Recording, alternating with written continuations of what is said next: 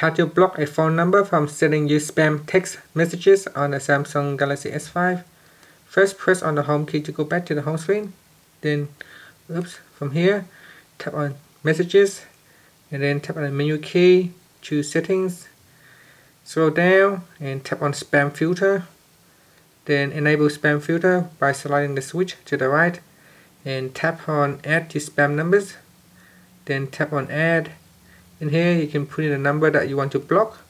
You can also tap on match criteria by putting in the number that starts with, ends with, includes, or exactly the same as, and tap on save.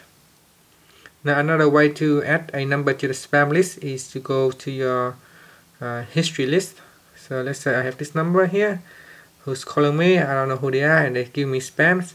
So I can from here I can tap on the menu key and tap on, let's say it should be a spam, add to spam numbers. So here tap on add to spam numbers. So say this number will be added to your spam numbers. So you can do that. That's another way to do it. Or simply from this from this screen, tap and hold to that, and then you can tap on the plus icon, and this will add to a spam list. So there are a number of quite different ways to do this. So you might find that there are some more other ways to do it.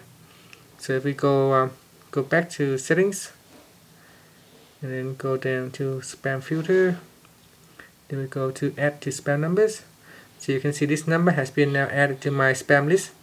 To remove it, simply tap and hold to that, and tap on the delete icon at the top, then tap on OK, and that's it. Thank you for watching this video.